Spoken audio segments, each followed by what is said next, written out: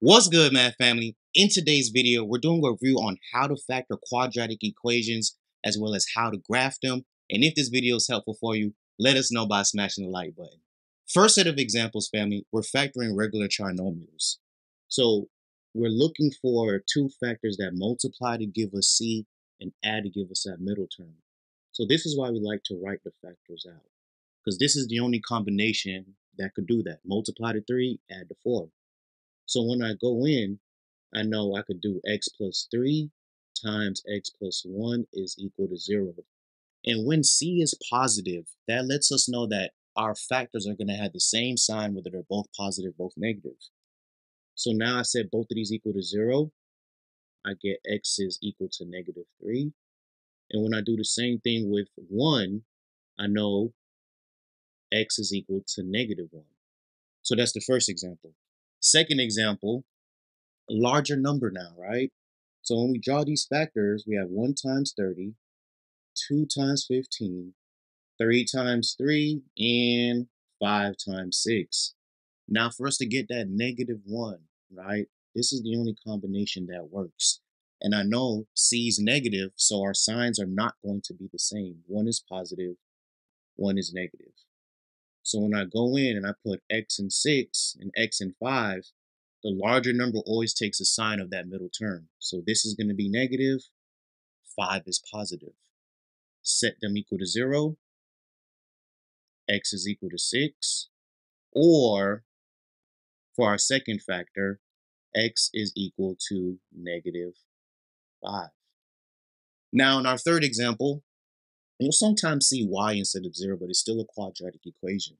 So we do the same thing, right? It's going to multiply to give us negative 5. When we add, it gives us 4. And because 5 is negative, we know those signs are probably not the same. So I have my factors, x and 5, x and 1. So 5 is going to be positive to get that 4x. 1 is going to be negative. We set it equal to 0. X plus 5 is equal to 0. So we know x is equal to negative 5. Or x minus 1 is equal to 0. So we know x is equal to positive 1. We're talking about factoring with the greatest common factor, the GCF. And what we do is we try to divide the equation by a specific number where we could divide all three terms, and this x squared is now just 1. It's just x squared by itself. So if I pulled out 5 for the greatest common factor, what's left over after divide everything by 5 is x squared minus 4x minus 12 is equal to 0. Now, after we do that, we pull out that greatest common factor, we're focusing on what's inside the parentheses, and we're factoring that with the same rules from the first part of this video. So multiplies to give me 12, add to gives me 4. So I know off rip, we're talking about x minus 6 times x plus 2, and that is equal to 0. Now, when I set all my factors equal to 0, we're going to throw 5 away because it's not equal to 0. So we have x minus 6 is equal to 0. So x is equal to positive 6. Or x plus 2 is equal to 0. So we know x is equal to negative 2. Now, second example, same thing. We could divide all three of these terms and pull a GCF out of 4. So when I pull that 4 out, everything else gets divided by 4. So we have x squared plus 3x plus 2 is equal to 0. Focus on what's inside. So the factors we're going to have is what? X plus 1 times x plus 2, and that is equal to 0. When we multiply, we get 2. When we add, we get our 3. So same thing. 4 is equal to 0. Not true, so extraneous solution, we throw it out. X plus 1 is equal to 0, so we know x is equal to negative 1. And our second factor, x plus 2 is equal to 0, so we know x is equal to negative 2. Okay? So now we go to this last example, right? We know we're talking about greatest common factors. So I could divide everything by 2. That will give me a lead coefficient of 1. So I pull out 2. We're left with x squared plus 5x plus 6 is equal to 0.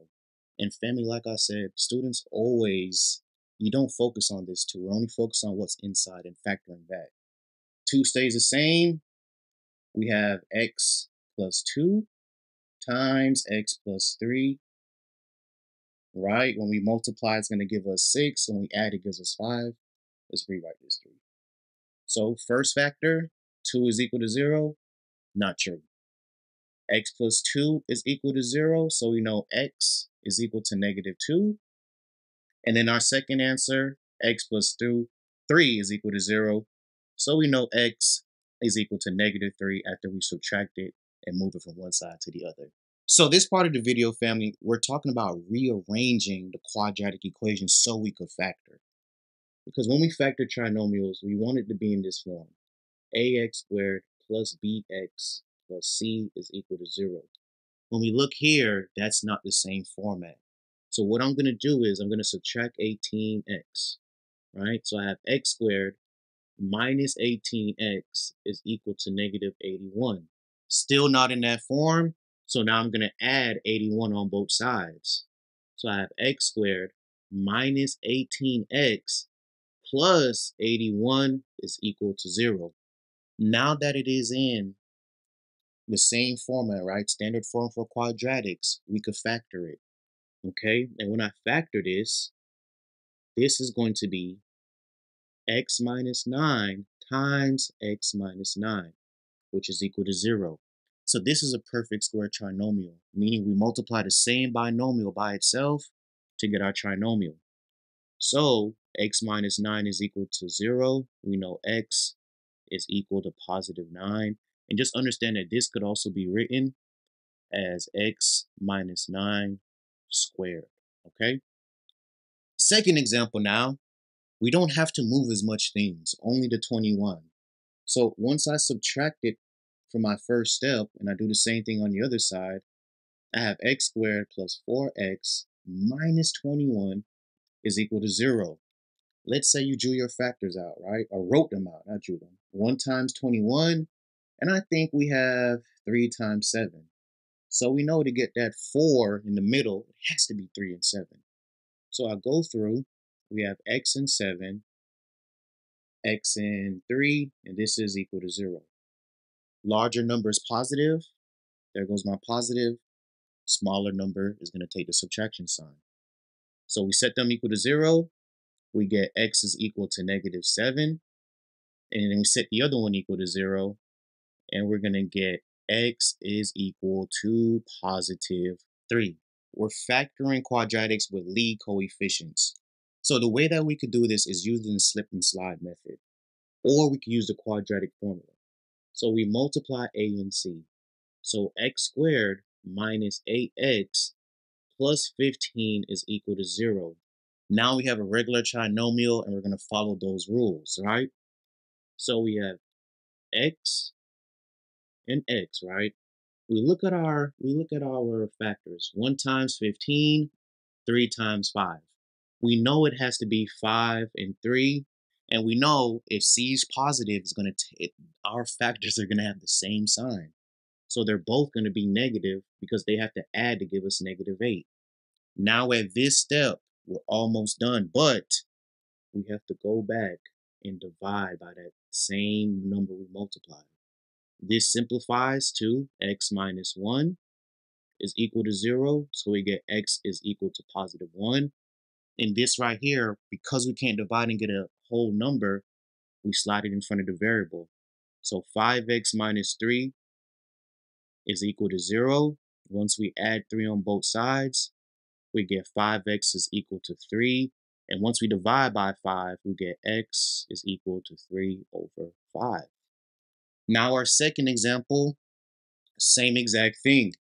Lead coefficient, we're going to use our slip and slide.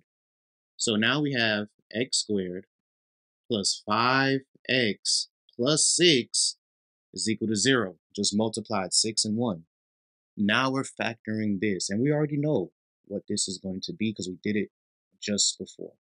So we have x plus 2 times x plus 3.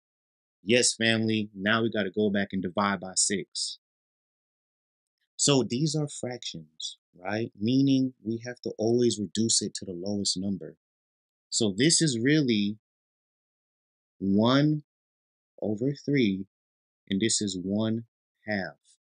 All right, so because we can't divide and get a whole number, we're gonna slip that denominator in front of x. So my first factor, 3x plus 1 is equal to 0, right? 3x is equal to -1 after we subtract 1. Now we divide by 3. X is equal to -1 over 3. In my second example, we have 2x plus 1 is equal to 0. I have 2x is equal to -1 once I subtract 1. Final answer, x is equal to -1 over 2. So please don't forget to divide, and if you have a fraction, see if you could reduce it. This one, we could not reduce it, so that's why it stayed the same. Now, in this problem, it's unique because we have to rearrange the equation into standard form. So first thing I want to do is add 2x squared. So I have 4x squared minus 8 is equal to 31x. All right, still not in standard form, so I subtract 31x. Now we have 4x squared minus 31x minus 8 is equal to 0. We are going to use slip and slide, so I'm going to multiply a and c, which is 4 and 8. So now I get x squared minus 31x minus 32 is equal to 0, right? Now this is easy to factor. We're going to have, let's see, what are we going to get for this? Oh, okay. We're going to have x minus 32 by x plus 1. Now, as I grab the calculator and get some, not calculator, the eraser and get more space, all right? Let's erase this problem. Remember now we got to go back and divide. So now at this step, I divide by 4. This turns into x minus 8 is equal to 0. So my first factor is x is equal to 8. And this second factor can't divide and get a whole number. So I have 4x plus 1 is equal to 0. Subtract 1 on both sides. 4x is equal to -1. And once I divide by 4, we know x is equal to -1 over 4 as a final answer.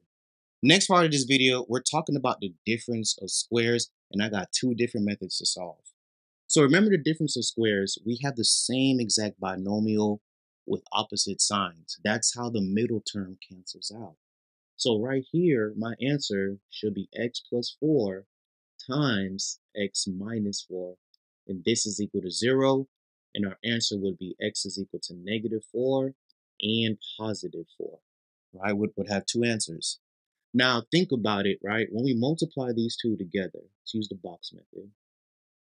We have x, -4, x, and +4. So once we go through, we have x squared minus 4x plus 4x minus 16. So that's how those middle terms cancel out, all right? Now, another way to solve this is the square root method. In the square root method, you always use, right, when we have an exponent and just the x squared term and the constant. So if I was using the square root method, I would add 16 on both sides. So I had x squared is equal to 16, and we know to get rid of an exponent, we got to take its root. So I take its root, x is equal to what? Plus or minus the square root of 16. So x is equal to plus or minus 4, like we stated. Now in our second example, right, same thing. So let's say if I started off with the square root method. So I add 49 on both sides. I have x squared is equal to 49. Use my square root method to get rid of the exponent. X is equal to plus or minus the square root of 49. So I know x is equal to positive or -7. If we factored it as a difference of squares, we'd have x plus 7 times x minus 7 is equal to 0. And then we'll set our factors to get the same exact answer. X is equal to negative 7, and x minus 7 is equal to 0 to get x is equal to 7. So there's two different ways to solve the same exact problem. Now our last example, right, we should already know. Square root of x is just x, right? Square root of 64 is 8. All we need to do, switch the signs. Oops. Just like that. But let's say we did the square root method. So x squared, add 64 on both sides, is equal to 64. Square root method to get rid of our exponent, x is equal to plus or minus the square root of 64. So we know x is equal to plus or minus 8. Another way you may see this is x is equal to, and then it braces negative 8, comma 8. So there's different ways that you'll see the same answer expressed. Finishing off the difference of squares, family, one thing they like to do is give us a lead coefficient, but it's still the difference of squares, okay? So let's say we did the square root method. So I add 18 on both sides, right?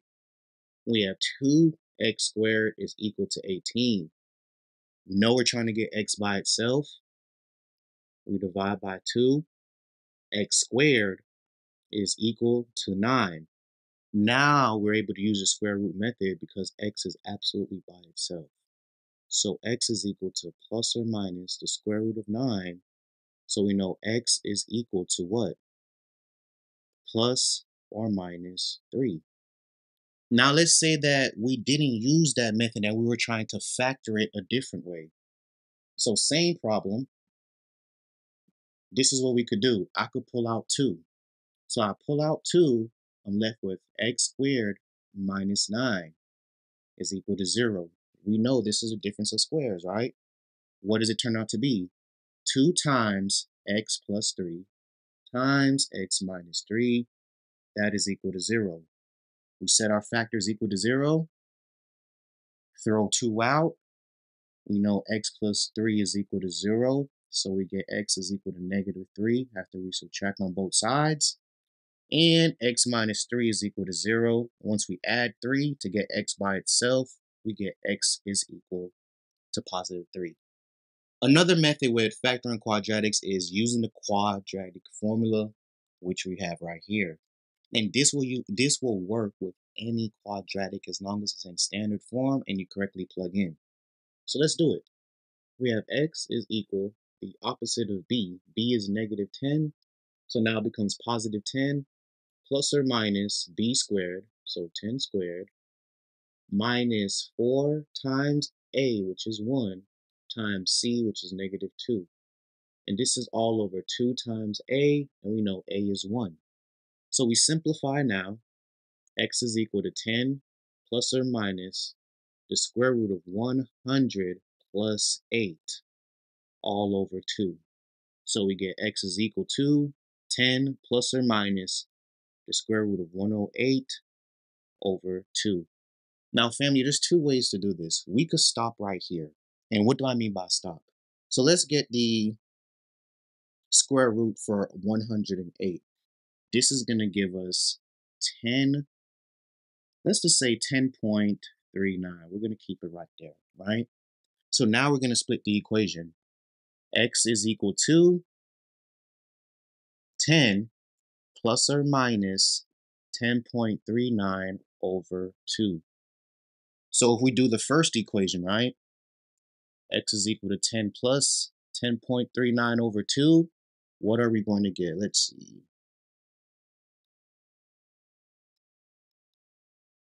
We're going to get, hold on, let's make sure.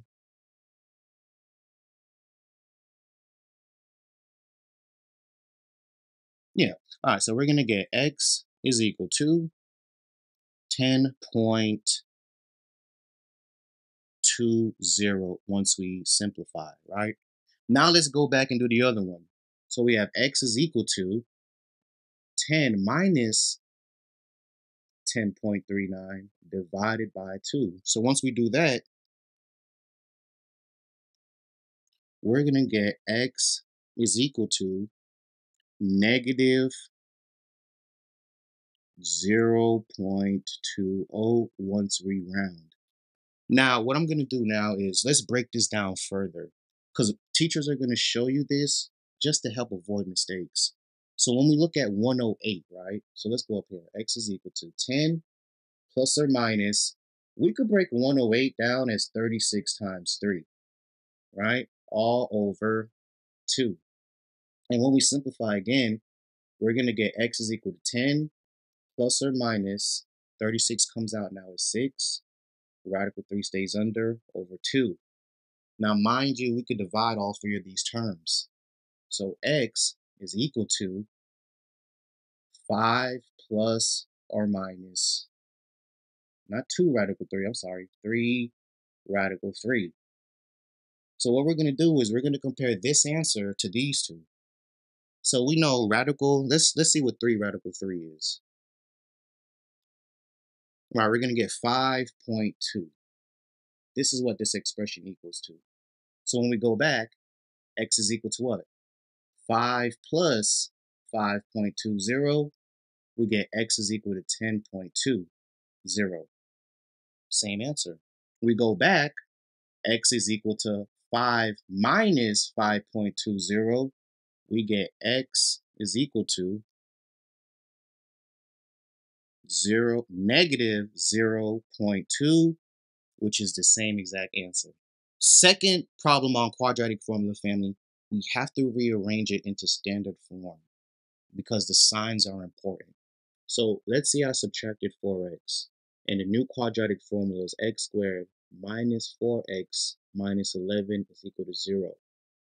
Now, when we start substituting in, right, x is equal to the opposite of b. So 4 is positive. If we kept it in this same format, we would have put a negative in front of it. This is why it's important to put it in standard form, okay? So now we have that plus or minus what? 4 squared minus 4 times a, which is 1, times c, which is negative 11, and that's all over 2 times a. We know a is 1. So we continue to go further. 4 plus or minus 16 plus, that's 44, yes it is. 44 over 2.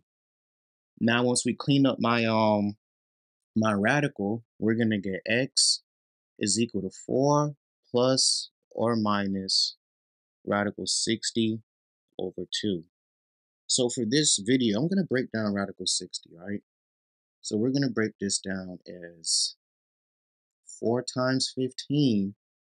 When we take out our square root, we have 2 radical 15. Okay, so now we go up at top, x is equal to what?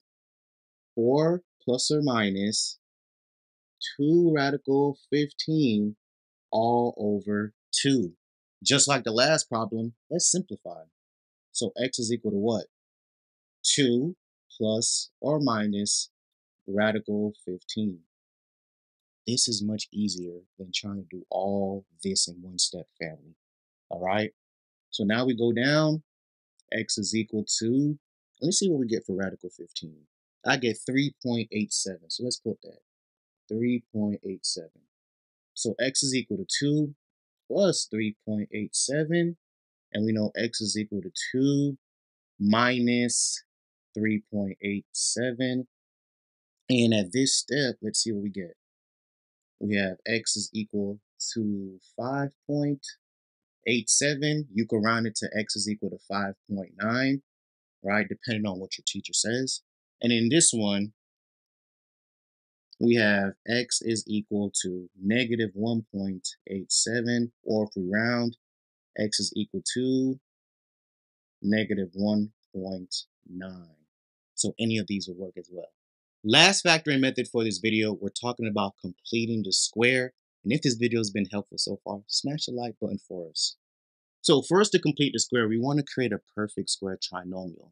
For us to do that, we have to look at the bx term, the middle term with the single x, take half of it, and then square it.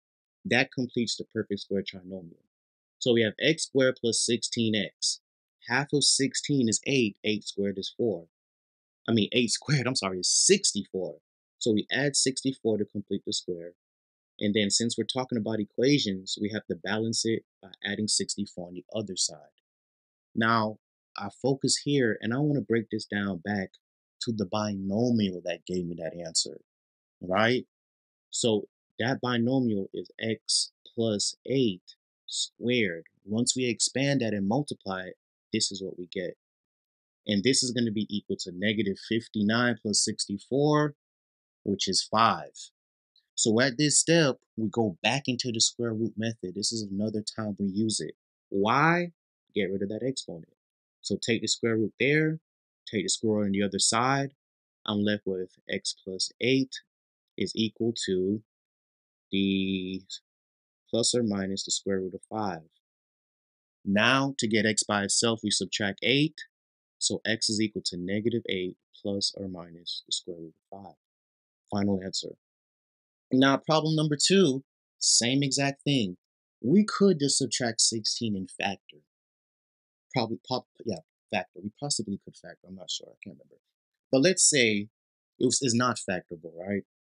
So we go through, we create our perfect square trinomial. So x squared plus 4x. When we take half of 4, it's 2. 2 squared is 4. So we complete the perfect square trinomial by adding 4. Do the same thing on the other side. Now we break it back down to its binomial that will multiply to give us that trinomial, which is what? X plus 2 squared. If you ever forget, just take your b term, divide it by 2. That will give us this right there, okay? That's equal to 20. We know we need to get rid of the exponent, so let's take the square root of both sides.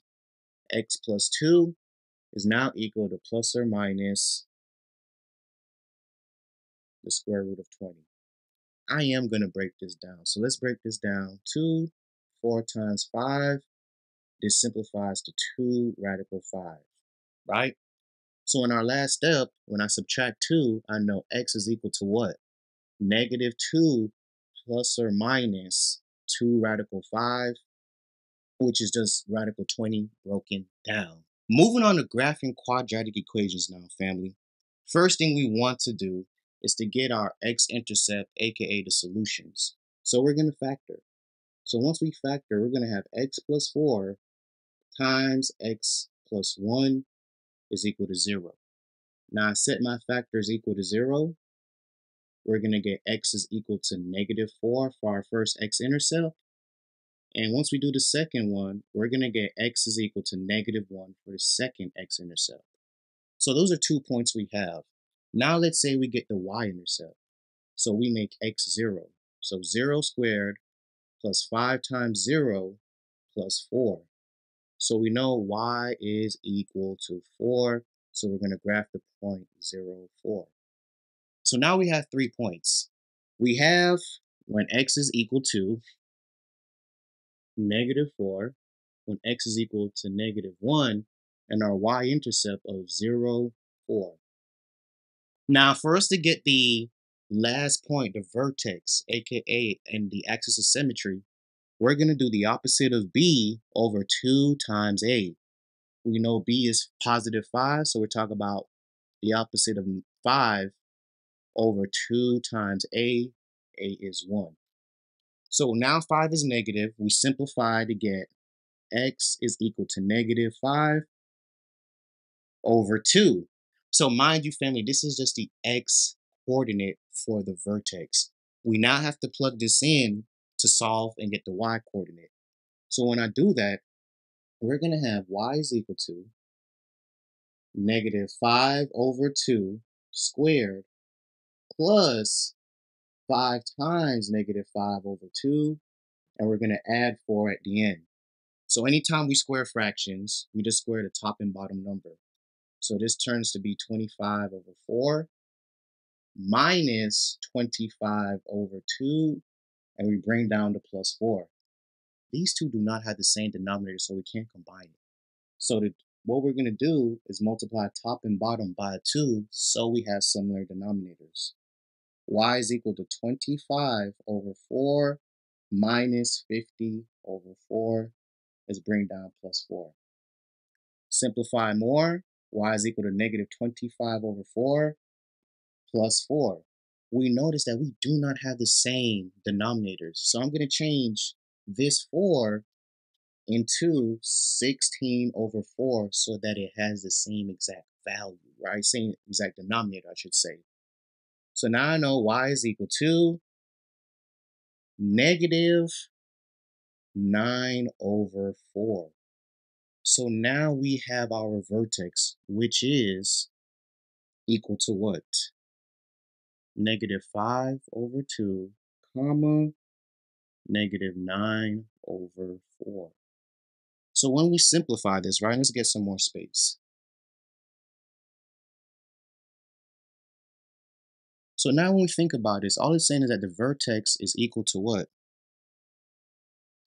Negative 2 and 1/2 and 2 by negative 2 and 1/4.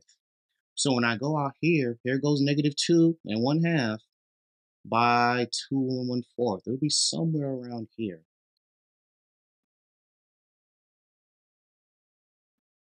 And now we notice we have 3 to 4 points to draw that parabola graph. Now, real quick, before we go to our next problem, let's talk about domain. We know all real numbers, right? This graph is going to get wider and wider, cover most of the x-axis. Now let's talk about the range.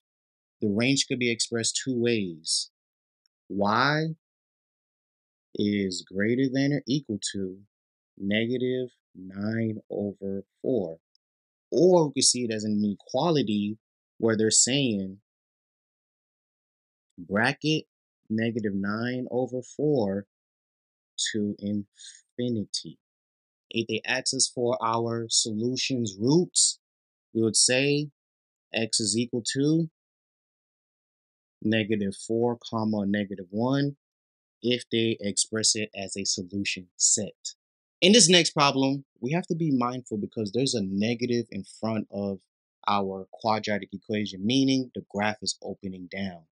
So if we were over here to factor, what we would do is take out that negative and focus on x squared plus 6x plus 5 is equal to 0. So now once we factor, we would have x plus 5 times x plus 1 is equal to 0. This is how we would find the intercept, solution's roots. So we know x is equal to negative 5. In our second one, we know x plus 1 is equal to 0. So x is equal to negative 1. So we already have our two intercepts, right? So let's graph it. We have negative 1 and we have negative 5.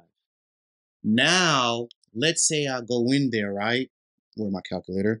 Now, let's say I go in there and I want to find out the y-intercept. So let's do that as well. Y is equal to the opposite of x squared, so 0 squared minus 6 times 0 minus 5. So we know the intercept is y is equal to negative 5, right? 0, negative 5. So let's plot that too. So here goes that point. Now what it comes down to is we are trying to do or find a vertex. So we're talking about the opposite of b over 2 times a, right? Let me grab my calculator just to make sure I have this. All right, so the opposite of b, so we know b is negative, becomes positive. 6 over 2 times negative 1, because that is negative. So we know x is equal to what? Negative 3. That is the x coordinate for our vertex. Now let's plug it in and see if we could figure out what exactly is the y coordinate. So when we come right here, y is equal to the opposite of what? Negative 3 squared minus 6 times negative 3 minus 5. Let's get some more space. So when I simplify this more, we have y is equal to, right? Even though this is 9, we have to bring that negative sign out in front. So negative 9, or the opposite of 3 squared. So negative 9 plus 18 minus 5. So once we subtract, we're going to get y is equal to 9 minus 5. So y is equal to 4. So this is important because this is our vertex. Negative 3, 4. All right, so let's make some more lines. So I go out 1, 2, 3, and I go up 4. So it would be somewhere right here, and then I could draw my parabola through the points that I have, and let's just label them. Y-intercept, X-intercept, vertex, negative 3, 4, and we have negative 5, 0. Now, before we wrap this video on up, let's talk about the key features of the graph. So let's say if we had domain. Domain, I'm going to tell you guys, if it opens down or up, it's always all real numbers. Always all real numbers. The only time it changes is if it's not a function, meaning it opens up to the left or to the right. Then it's not all real numbers. But if it opens up or down, always all real numbers. Now let's talk about the range. Our range is what? Negative infinity to 4. We use the bracket because it's included. Now another way to express the same answer is y is less than or equal to 4, right? If we're talking about these zeros to this quadratic equation or parabola, x is equal to negative 5, negative 1. And if they ask us for a maximum, right? We always have maximums when the graph opens down. Our maximum is just the vertex. That is the highest point on the graph. So we have a maximum at negative 3, 4. And this is how you graph the quadratic equation. Really hope this video was helpful for you, family, on factoring and graphing quadratic equations. If it was, smash the like button for us, subscribe to our channel, and join our EOC and SAT and GRE membership if you guys need help on passing your test on the first time. The link is down below. Thank you guys so much for joining Algebra 1 with Mr. Peters.